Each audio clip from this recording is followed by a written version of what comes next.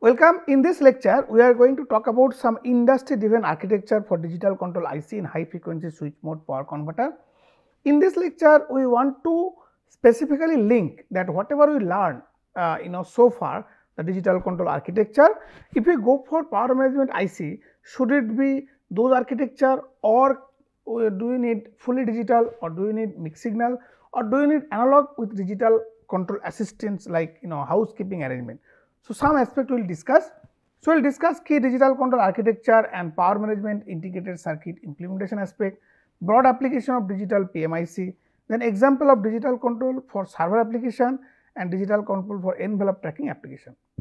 So, if you say consider few low power application for power management IC, one is the wearable device, then SOC, then IoT, automotive, there are many more applications, but what we want to keep in mind.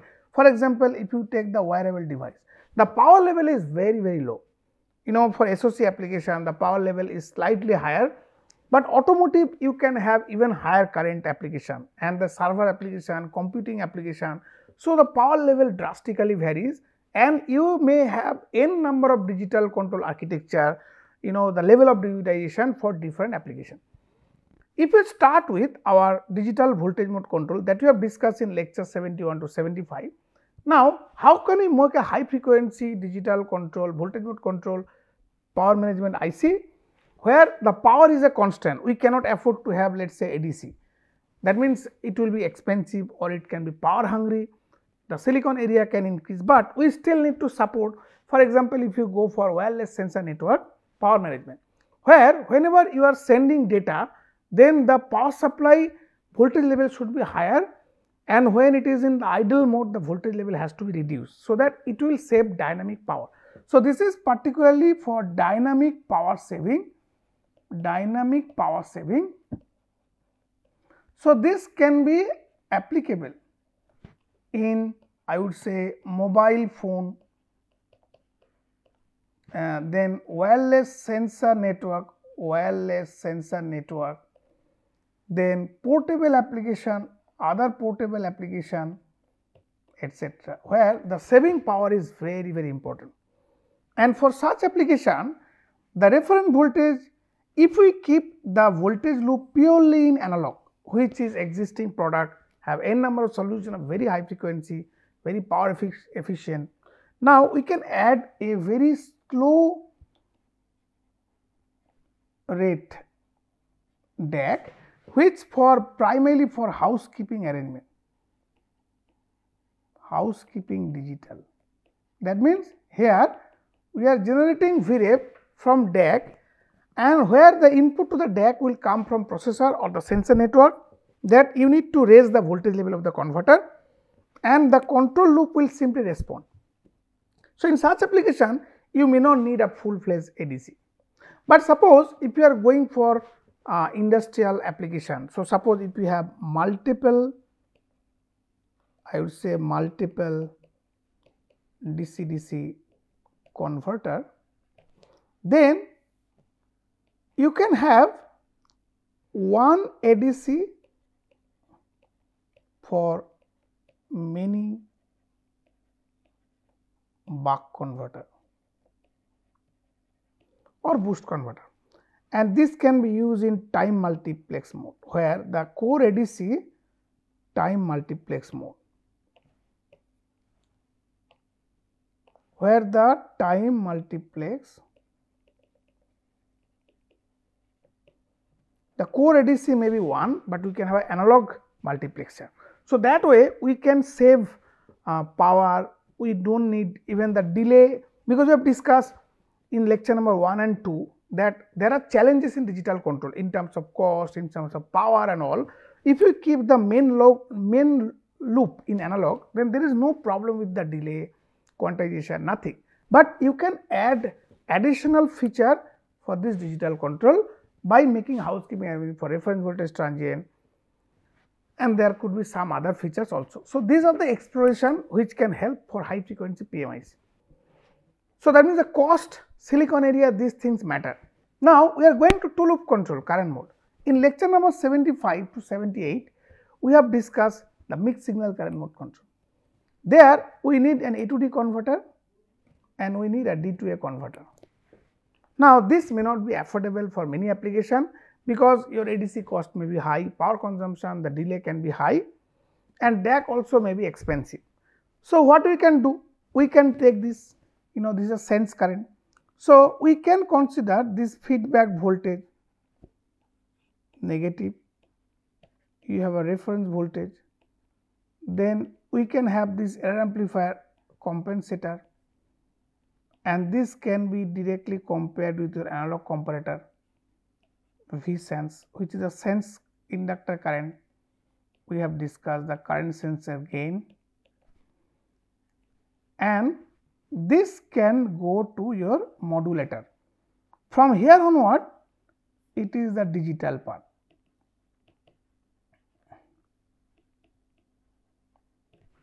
And here I would say the reference voltage can come from, this can come from a DAC, and this can come from a processor command, voltage command from processor.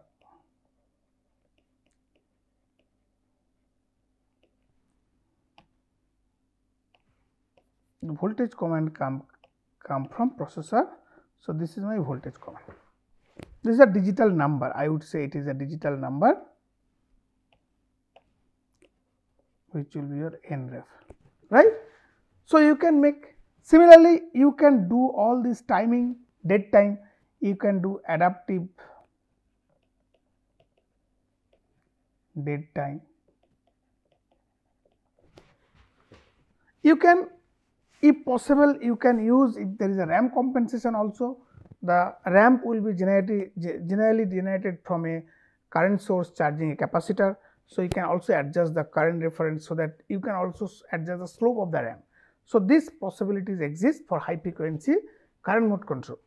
But this current mode control will have a problem when you go for low duty ratio high frequency application, because we know for low duty ratio operation peak current mode control is stable, but there can be implementation issue, because if you want to compare the inductor current, we have discussed that if the duty ratio is very low, then this time will be very small, very small. I would say it is too small that you cannot use any comparator action, it will be too small. In that case, you need to go for variable frequency, because you cannot go for valley current mode control, it is unstable for low duty ratio, and you need to add too much of RAM, that is not practically recommended. But if you go to constant on time control, we have discussed the constant on time control, and we have discussed that mixed signal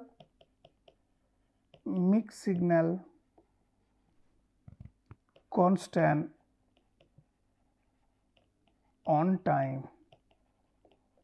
current mode control, that we have discussed in this lecture number 97, and we have also synthesized the Verilog code.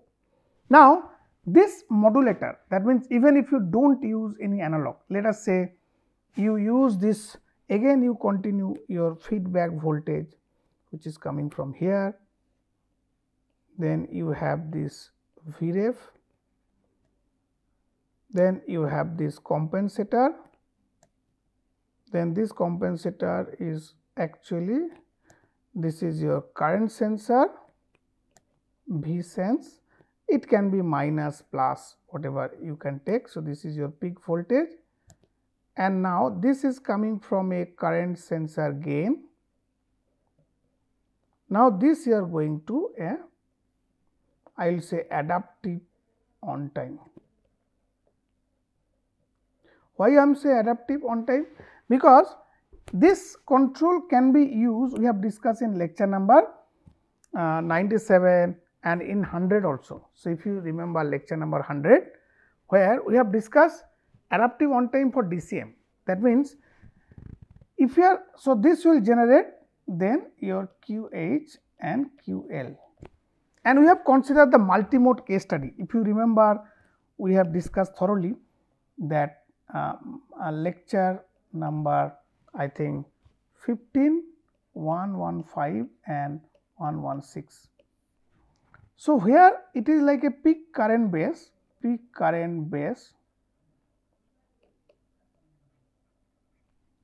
PWM, PFM, multi-mode control.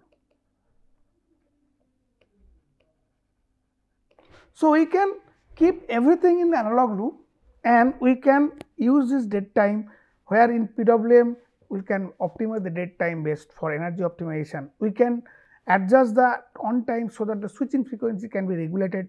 Okay, all these features can be actually enabled here, and under light load condition we can set the current limit according to the current acceptable range as well as the ripple voltage, and then the switching frequency will linearly vary with the load current. So, you can retain all the constant on time feature. So, light load efficiency will be very high.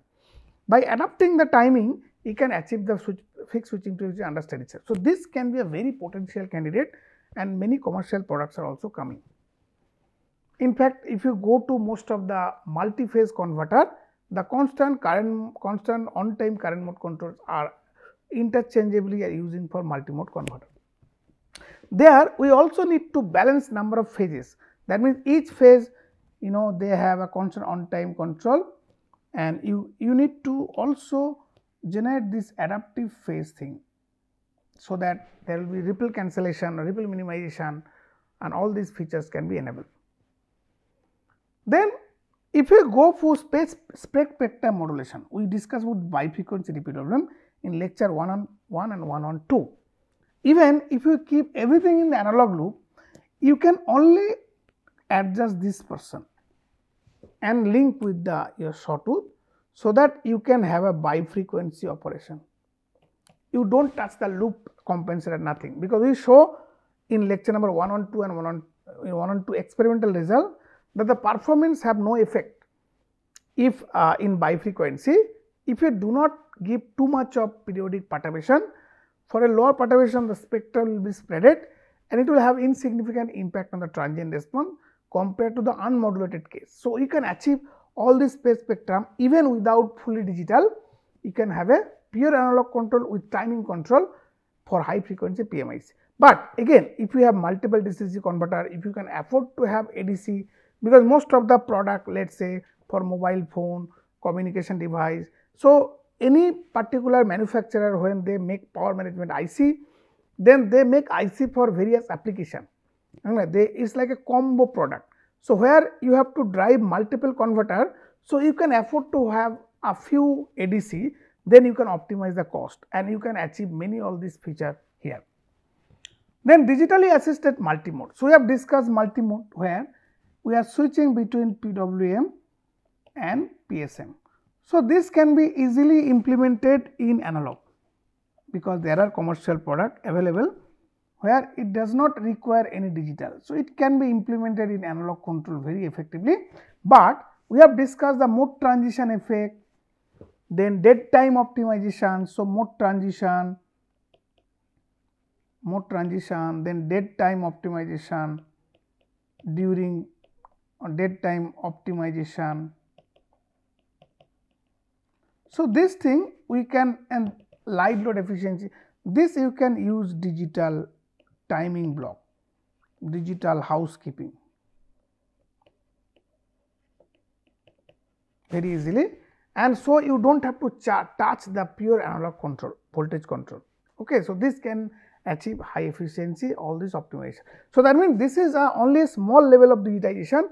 If you remember that we have discussed in week 1, like lecture number 5, lecture 8, 9, that level of digitization. So, it is not necessary we need to fully digitize the loop. We can keep the loop analog for high frequency, low power, low cost solution, but we can play with the timing circuit which are already in digital.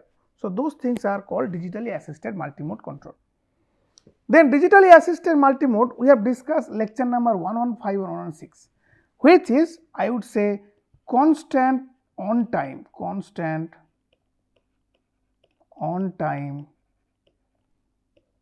current mode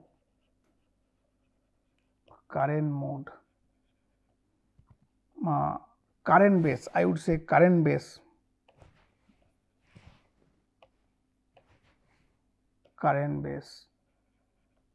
PFM. So, in this lecture we have talked two things. Under PWM we have discussed peak current mode control using mixed signal.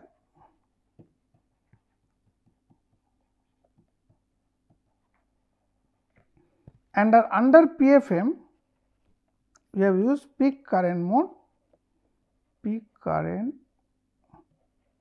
base adaptive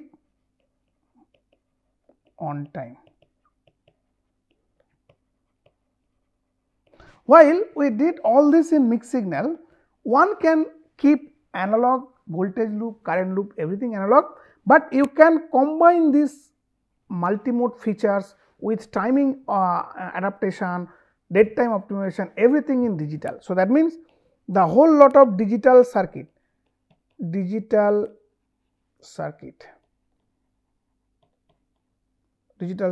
consisting of your timing adaptation,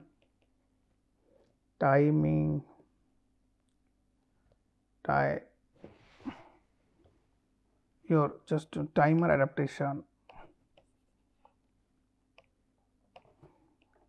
adaptive on time, then dead time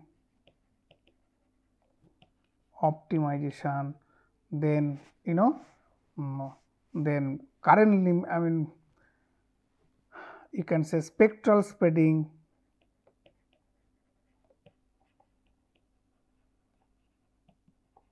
this can be digitally. So, that is why it is called digitally assisted, where you may not need to touch the current and voltage loop which are already in analog. But again, if you want to get better feature, if you can afford ADC, DAC, and if you have multiple such converters, this is also a very effective solution. Now, I am going data center application. Here you can perfectly match that in data center, let us say there are 1, 2, 3, 4, 5, 6, 7 phases. So, all this phase has, each phase has their this switch, and they also have a driver, and they also have a low side current sensing. So, this actually each phase is consisting of this low side. So, you need to just give the input to the gate signal only one, and you can take the sensing, and there is a low side current, it may not be very fast. Now, we need a centralized digital control, and there are many commercial products where the whole thing in digital, that means your control logic, it is a purely digital control. So, what you can do? You can do any type of modulation, multi-mode control, and purely you can go for constant on time control, timing optimization, all these features are possible, and we have discussed various Verilog HDL based digital control in week 7, 8, 10, 12, which will be useful to understand and develop this kind of product, where the full control loop is in digital domain. Next, if you go for this MPS solution, where we are talking about intelligent phases and the whole loop in digital, controller in digital. So, you can here it is offering multi-phase for scalable phase up to 10 phase, phase to phase active current balancing, then fast transient digital control. We have discussed about the tuning, large signal tuning. Even you can go for trajectory based digital control or charge control based capacitor charge based digital control. There are n number of algorithms that can be implemented inside the digital platform. Auto shading, then PM bus communication, because for DVS application and other application. So, we have discussed week 10 and 12 lot of Verilog HDL based digital control, which can be useful to come up with such digital controller for multi-phase converter. Then this is another for Infineon, where flexible phase, it is also a digital control solution, where again it is a multi-phase. You can have a nonlinear controller for very fast transient. All this can be possible in digital domain, but we are not touching the power stage which are in analog. So, week 10 to 12 we have multiple HDL code we have developed, which may be useful to try to come up with solution for multi-phase digital controller. Then there are another application for envelope tracking, where if you are talking about 5G communication, then ADAS, we need a very high speed power supply for envelope tracking, where the envelopes will change drastically, and particularly you can have a very high peak to power, high peak to average power in 5G. And for such application, you need to come up with alternative topology, and people are going by switch capacitor based architecture, where there are multiple switch cap, their gate signal and the control algorithm, the tracking application. So, the digital control, you may not need to sense all the switch cap voltage. So, you can use some estimated algorithm and different digital control to get very fast, super fast transient for the envelope tracking application. And there are many commercial products which we are not sure whether they are using digital, but some of them are using digital, or some may be using some digitally assisted analog control. So, whatever we learn in week 2 architecture as well as week 10 to 12 all the digital HDL code, those will be useful to develop either digitally assisted envelope tracking power supply or fully digital or mixed signal solution. So, in summary, we have discussed key digital control architecture and PMIC implementation aspect. We have talked about broad application of digital PMIC, examples of digital control for data server applications, and then examples of digital control for envelope tracking application. So, this will give a glimpse of how this course, what are the concepts we learn, can be used to come up with high frequency PMIC, either by simple housekeeping digital with pure analog control loop, or it can be mixed signal, or it can be digital based on the requirement of the number of converter, power level, switching frequency, cost, silicon area, all these things. So, there can be various tier of product, the premier quality product where you need more sophisticated control, digital control, but if you come up with a cost effective solution market, then you may have to go for digitally assisted thing. So, this concept in this course and the HDL code I hope will be useful to come up with many commercial IC in future or explore the idea, and one can very easily do the FPGA prototyping for the idea validation and rapid development of the digital IC or PMIC. That is it for today. Thank you very much.